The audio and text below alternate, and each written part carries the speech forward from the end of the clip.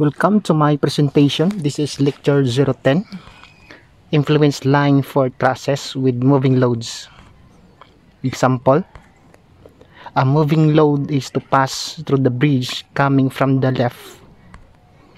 The loads are applied directly to the truss and move only to the right. Compute the maximum compressive force developed in member BG. Solution: for maximum compressive force developed in member BG, so when the unit load located at point A, so we have reactions at A and E. So to find the value of RA, so summation of for moment at E is equal to 0, considering counterclockwise positive.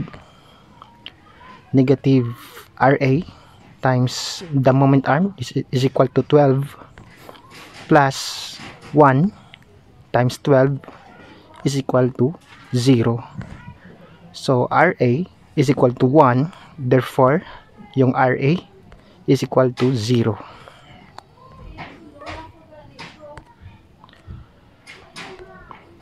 So since BG yung required, so kakat natin sa panel BC. Ito siya. Then considering panel AB, so summation of forces along Y is equal to 0. Makukuha natin yung ordinate ng BG. BG times the Y component, so 4/5 plus 1 minus 1 is equal to 0. So BG is equal to 0.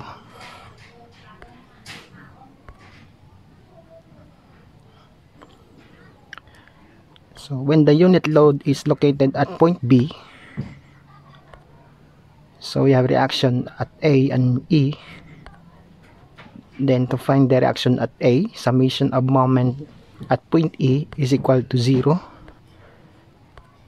So negative RA times 12 plus 1 times 9 is equal to 0. So RA is equal to 3/4.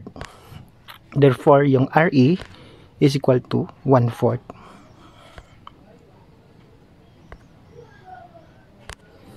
Kakat natin sa panel BC. Then consider the panel AB. So to find the ordinate of BG, summation of forces along Y is equal to 0. So BG times 4/5 yung component along Y plus 3/4 minus 1 is equal to 0. So yung BG is equal to 0.3125. Okay? So when the unit load is located at point C, so summation of moment at E is equal to 0, considering counterclockwise positive. So negative RA times 12 plus 1 times 6 is equal to 0. So yung RA is equal to 1/2, therefore yung RE is equal to 1/2.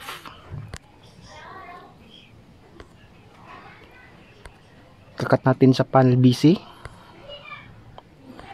Then again, considering panel AB, so summation of forces along Y is equal to 0. So BG times 4/5 plus 1/2 is equal to 0. So yung BG is equal to negative 0.625.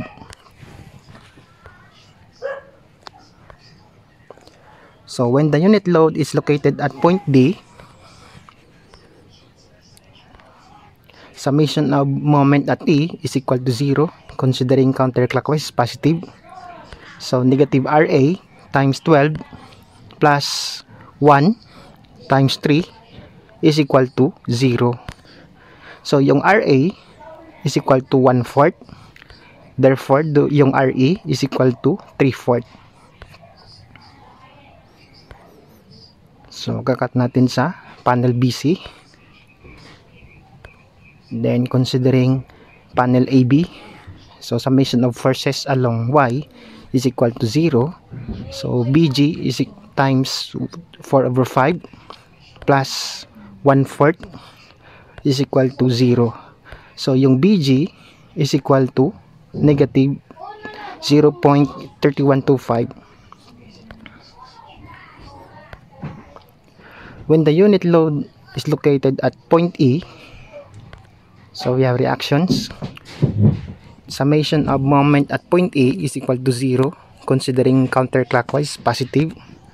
So yung RA is equal to 0.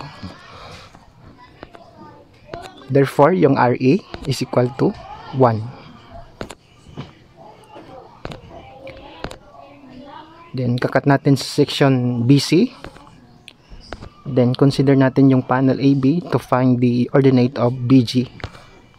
Summation of forces along Y is equal to 0. BG is equal to 0. Okay?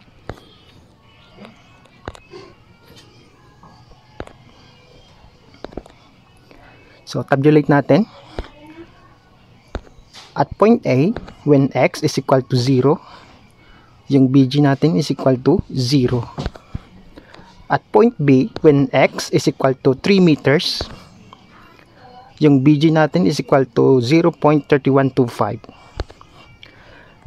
At point C, when X is equal to 6 meters, yung BG natin is equal to negative 0.625.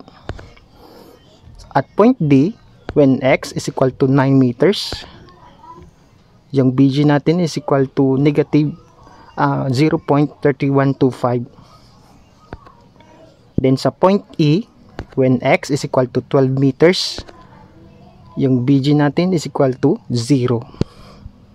Then kukonek natin yan. Ito na yung influence line for BG. Okay?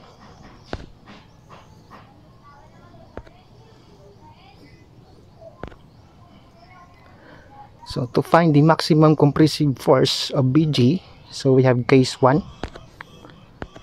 So when the 1.5 kilonewtons is located at point C, ito siya. Then using ratio proportion to compute the ordinate at 2 kilonewtons load. So BG is equal to 1.5 times negative 0.625 plus 4 times 0 plus 2 times 0.1042. Yung BG is equal to negative 0.72191 kilonewton.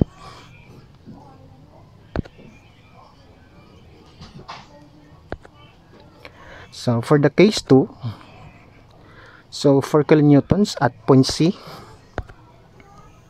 Ito siya. Then using ratio proportion to compute the value of ordinate at 1.5 kilonewtons load. So yung BG is equal to 1.5 times negative 0.4167 plus 4 times negative 0.625 plus 2 times 0.3125. Yung BG is equal to negative 2.5 kilonewtons. Now for the case 3, when the 2 kilonewtons load is at point C, ito siya. Then to find the value of ordinate at 1.5 kilonewtons load using ratio proportion.